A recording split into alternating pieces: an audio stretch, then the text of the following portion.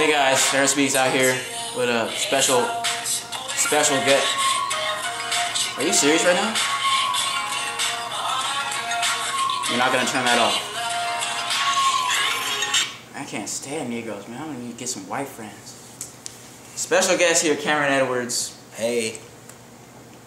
And you gonna be sarcastic too? What's the meaning? You don't have to be on my show. What's the meaning of this? Why did you call me here? I couldn't do this story alone because you're pretty much a big part of it. Actually, if you weren't there, it probably would never happen at all. It was all your fault, pretty much. So here I go taking the blame. You are the blame. So anyway, I'll tell you guys. It was prom season last year, our junior year of high school. So you know, teens out in the rush, buying their dresses, trying to get a prom date. I myself was on the run from some filthy females I should never be even talking to. Don't say that. They filthy. That's mean. So after I got out of that hectic situation, this guy texts me, well, actually calls me one night. That's unusual. And he says, "Hey dude, I got this girl, my date's friend wants to go to prom, but she don't got nowhere to go with. We show her a group of pictures and she like yours the best. No surprise there, of course. But do you want to go to prom with her?" I was like, you know, not really, but maybe if I saw some pics, I'll, think over it. So he sent me the pics. Right. And they were actually pretty impressive. They weren't ugly. I thought it was going to be some other ratchet. See? It's actually a pretty good looking female, not going to lie. But I still wasn't trying to go to prom for some reason. So I told him, you know what, I'll think about it for you, because you the cutty. That's what I thought.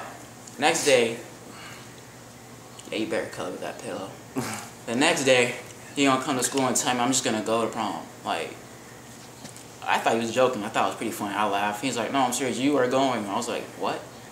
It was for his own good, guys. Don't make me seem like the bad guy. You gonna go behind my back and tell a girl I'm going to go to prom with her before I knew nothing of it? This is how it went down. One day, he told me he wanted to go to prom. I was like, "Oh, that's cool." Because my friend, the girl I'm taking has a friend that wants to go. So I'll just hit her up and let her know. He's like, "Oh, cool." So I tell her, she gets all excited. She buys a dress and everything. And then, suddenly he has to go to Fresno. Where did that come from? I'll never forgive you for that. Where did that come from? First of all, it was Mother's Day weekend, and I was going to spend the weekend with my mother. Prom was Saturday, Mother's Day was Sunday. Yeah, we was gone for the whole weekend. Saturday to Sunday. I mean, Friday to Sunday, excuse me. How long did it take you to make that up? I didn't make it up. You want to see the pics? You want to see my pics? Not really. That didn't sound right. You gay.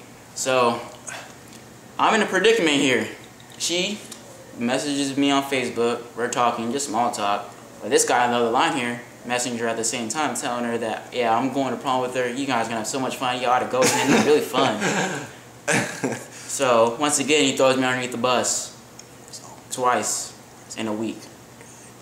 So later, his girl calls him up and says that both of them want to meet us and spend the day with us at Yogurtland and go to the park with us. Sounds fun, right? What if I knew? I don't know her. You know how awkward that is? And she expects me to go to prom with her. I know nothing of it. That's how you... See, that's why we go to blackpeoplemeet.com.